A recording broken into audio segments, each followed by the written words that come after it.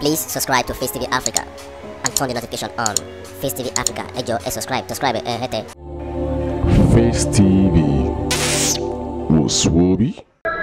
So it is about the monarchy being recognized, constitutionally recognized, but with I want our monarchs too to start preparing and be good role models for our people in Nigeria so that they can trust us and then power can fall back to our place and we can work together with this one, because politicians need somebody to always check and balance. They need check and balance, and the only people that can do it are we, the royal fathers, that can do the checks and balances of this nation. We can see so much corruption in the land. So where are we heading in this kind of democracy? If there is nobody to check politicians on corruption, on bad governance, on everything. So we want to prepare kings for this role. And I have seen that dream that we're going to be constitutionally recognized. Either they like it or not, politicians cannot, they can't stand alone and do this. And we as kings, especially me as a paramount ruler, we have been relegated and everything falls on us. In our towns and cities, every problem of the town falls on the kings. Even security and everything. Government cannot handle security. Government cannot handle everything that comes. Infrastructural growth, bringing development to towns and cities, everything falls on the king. So I've seen this one and I'm working on this. And this is that's why the Code of Kings.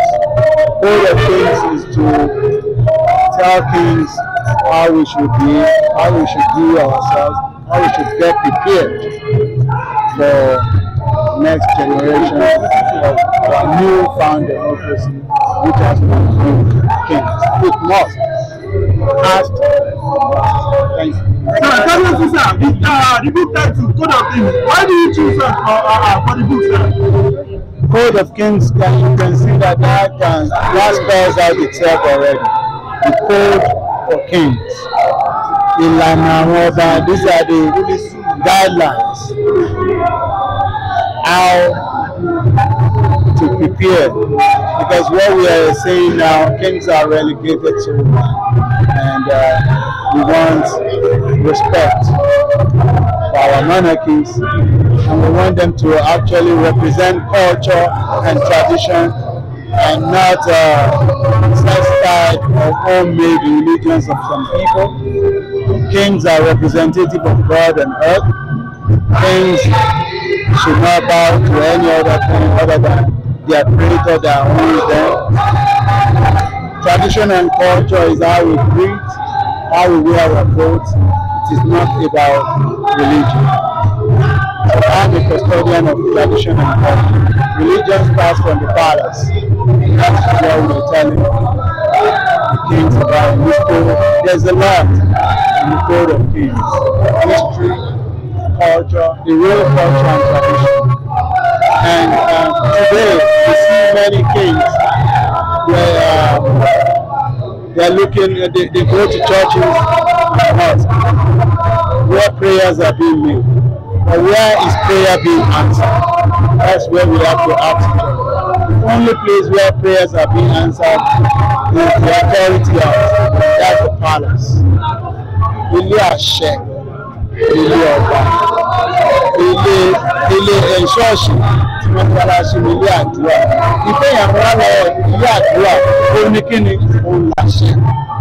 Today ẹni tó láṣẹ kan òun gan lọ sí ilé àdúrà. So bí ìgbà tó kún ń wá kànga, òkú bẹ́ẹ̀ lọ pa kànga, òkú lòun ṣọ́ọ̀tì òun. This is why.